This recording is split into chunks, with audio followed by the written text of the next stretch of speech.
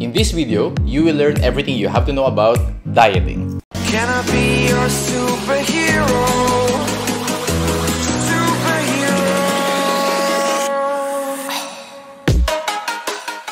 The major reason why most people don't reach their fitness goals is because they neglect their nutrition or diet. No matter how much you train sa gym, kahit 7 days a week ka na sa gym, ay gaano kabigat yung binubuhat mo, if you don't eat properly, your muscles won't grow, you won't achieve your dream body. That's a guarantee.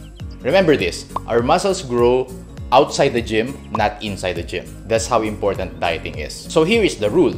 If you want to gain weight, then you eat more. If you want to lose weight, then you eat less. Ganun lang kasimple. Pero, ang goal natin is not to simply gain weight or lose weight. Kasi if ang goal mo lang is to gain weight, well, kumain ka lang na kumain, right? Pero ang mangyayari doon, ang mas store sa'yo is fats, not muscles. So our objective should be to build muscle and to lose fats. How do we do that? By working out properly and by dieting correctly. For us to fully understand dieting, so kailangan malaman muna natin yung following terms: protein, carbs, fats, and calories. Okay, so whenever we eat, we consume what we call macronutrients. So actually, tatlo na yan. We call these macronutrients or macros. Alright, so ano yung protein? Protein is the most important macronutrient kasi meron siyang amino acids that help build and repair muscles. Kaya sobrang sikat yung mga high-protein diets. Good sources are chicken, fish, beef, eggs. Carbohydrates naman, or carbs, ito yung most misunderstood because akala ng mga tao, basta kumain ka ng carbs, tataba ka, you will gain weight. No. Actually, that's not entirely correct. I'll explain to you later why. So, carbs provide energy to our body. If mag-workout ka tapos kulang yung carbs mo, may feel mo parang ang hina mo sa gym. So, ang ginagawa ko dyan, 1 hour before workout, I eat food na may carbs. So, mas magiging malakas ka sa gym. If you're stronger, then you can lift heavier weights. In turn, mas makaka-build ka ng muscles. Okay, there's 2 types of carbs. First is simple carbs, and the other one is complex carbs. So, ano yung simple carbs? Well, ito yung mga sweets, ito masasarap kainin. Ice cream, chocolate, cakes, pasta, pizza, and simple carbs yan. Complex carbs naman, these are your healthy carbs. Brown rice, wheat bread, fruits and vegetables, cereals, oatmeals.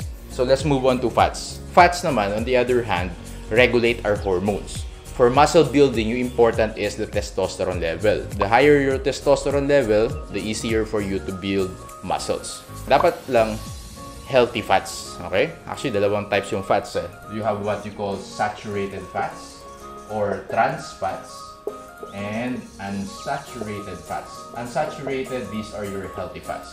Pero let's start with saturated.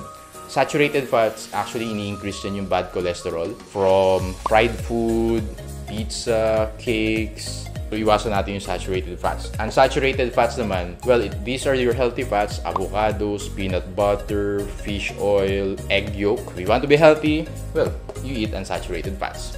Okay, in summary, protein is for muscle building, carbs for energy, and fats for our health. So we have to consume the right amount of protein, carbs, and fats every day. So let's move on to calories. So ano naman yung calories? Well, calorie is an energy we get from food.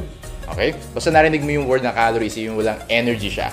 So I'll give you an example. For you to drive a car, kailangan nun ng gas or fuel, right? So your car burns the fuel in order for it to move. In the same way na yung body natin needs calories.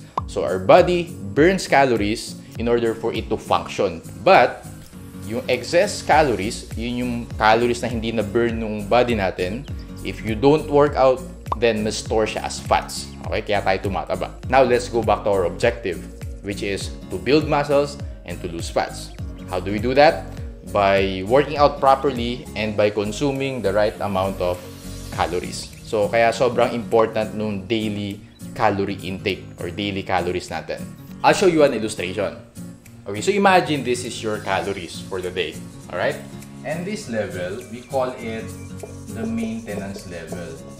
Okay. Let's assume na 2,000 calories yan. 2,000 calories.